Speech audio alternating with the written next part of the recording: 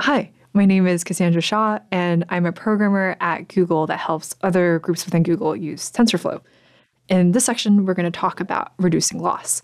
Previously, we learned how to compute the loss, but how do we choose the set of model parameters that minimizes it? Well, what would be nice is if we had a direction to go in within parameter space, some sort of guide such that each set of new hyperparameters that we took on had a lower loss than the one before it. One way to get a direction is to compute the gradient, the derivative of the loss function with respect to the model parameters. For simple loss functions like the squared loss, the derivative is easy to compute, and it gives us an efficient way to update model parameters. Think of it as an iterated approach. Data comes in, we compute the gradient of the loss function on that data. The negative gradient tells us in which direction to update model parameters in order to reduce loss. We take a step in that direction, get a new version of the model, and now we can recompute the gradient and repeat. Pretend in one dimension, this is our loss function that maps our single model parameter theta to the loss. If we start off at a random value or initialization for theta, then we achieve the corresponding loss.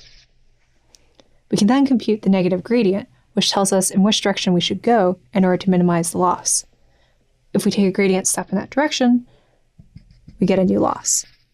We can keep taking gradient steps in that direction until we reach a point in which we have passed the local minimum, in which the negative gradient will tell us to go back in the direction that we came from. How large of a step should we take in the direction of the negative gradient? Well, that is dictated by the learning rate, a hyperparameter that you can twiddle. If the learning rate is really small, then we'll take a bunch of teeny tiny gradient steps, requiring a lot of computation in order to reach the minimum.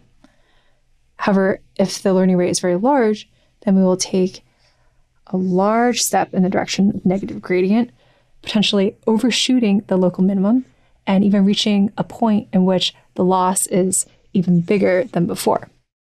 In more dimensions, this would cause your model to diverge, in which case you should try decreasing the learning rate by an order of magnitude or so. We just described an algorithm called gradient descent. We start somewhere and we continuously take steps that hopefully get us closer and closer to some minimum. However, does it matter where we start? Well, let's think for a minute.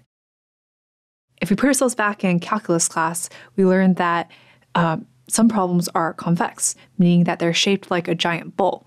So as long as we start somewhere on the bowl and we take reasonable step sizes and follow the gradients, eventually we'll find our way to the bottom of the bowl. However, many machine learning problems are not convex.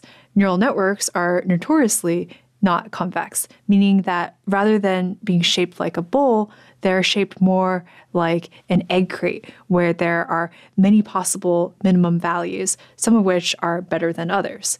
So their initialization does matter. More on that later. Let's think for a moment about efficiency. When we're computing the gradient of the loss function, math suggests that we should compute the gradient over all examples in our dataset. This is the only way to guarantee that our gradient steps are in exactly the right direction. For large datasets with 1 million or billion examples, that would be a lot of computation in order to perform each step. Empirically, people have found that rather than using the entire dataset, if they compute the gradient of the loss function over a single example, that mostly works too. Even though they'd have to take more overall steps, the amount of total computation in order to reach a good solution is often much smaller. This is called stochastic gradient descent. In practice, we adopt an intermediate solution. Rather than use one example or the entire dataset, we use a small batch, somewhere between 10 and 1,000 examples, to perform our steps. This is called mini-batch gradient descent.